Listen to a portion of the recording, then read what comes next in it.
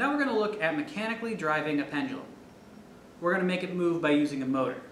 This being a string, the only forces on this bob here are gravity and tension in the direction of the string. So we can force it to oscillate by moving that pivot point back and forth, thus changing the direction that the string is facing. If that pivot oscillates at the pendulum's natural frequency, then the pendulum will be pulled further and further each oscillation. So even if our mechanical oscillator only moves a tiny bit each time, the amplitude of oscillation can grow arbitrarily large.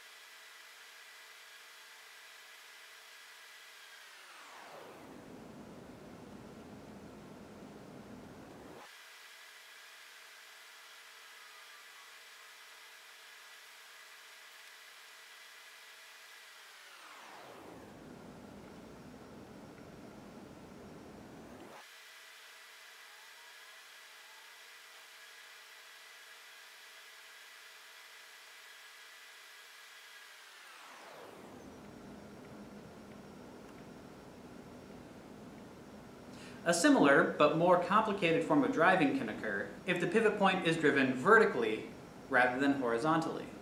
If the pivot is lifted when the pendulum is at the bottom of its swing, and then lowered when it's at the apex, we get a motion similar to when a person is on a swing set, in which we add a small bit of potential energy each swing, and slowly build up more energy over each oscillation.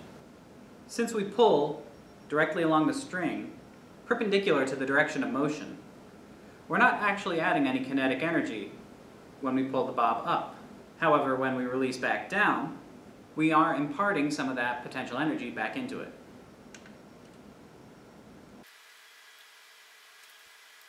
Since it works on a slightly different principle than being horizontally driven, we don't get quite the same growth of amplitude with vertically driven pendulum.